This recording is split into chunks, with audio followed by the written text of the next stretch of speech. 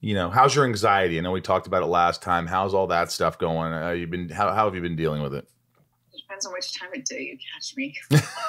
Is it sort of like, you know, in the mornings it's tough, and then in the afternoon it gets There was easier? one moment, and it's not, this isn't a sexy story, but anybody who's had like really down moments knows that you somehow at 3 a.m. you end up in a bathroom. Why are you in your bathroom?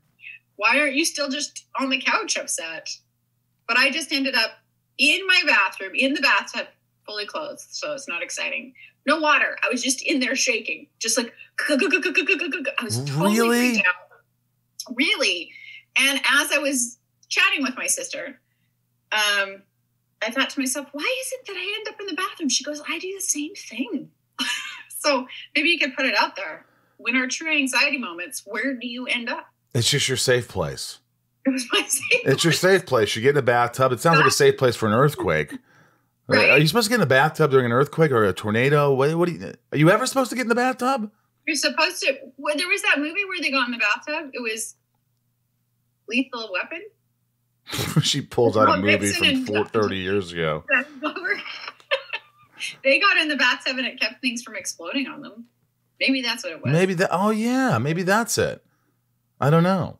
But yeah, so, I do have anxiety, but I'm also working on ways to manage it. now look, I don't know. I'm not a doctor. I'm not like someone who knows everything. That's for sure. But it feels like to me that you get anxiety. You're uncomfortable. There's your ups and downs. You go in the bathroom. You're freaking out a little bit. But then you get a job, and everything sorts to dissipate, or just you relax a little more. Is that true? Yeah, I think that is true. I don't want to say that it's all based around working, Right. but it is based around things that, for example, if somebody thinks they have a sense of purpose, right?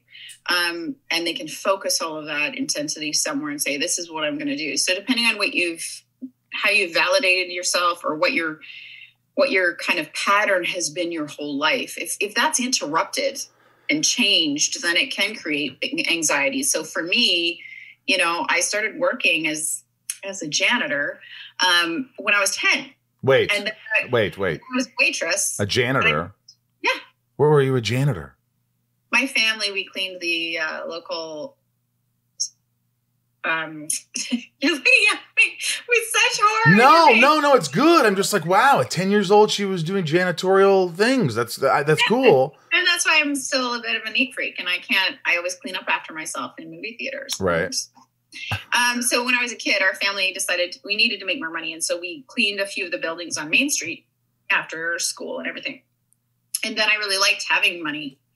So then I was a waitress at 15 as soon as I could get my card.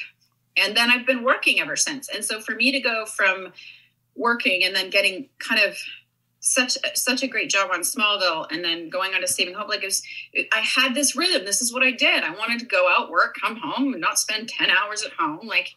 And so it was a bit difficult not having children, but changing that pattern, right? And redefining myself.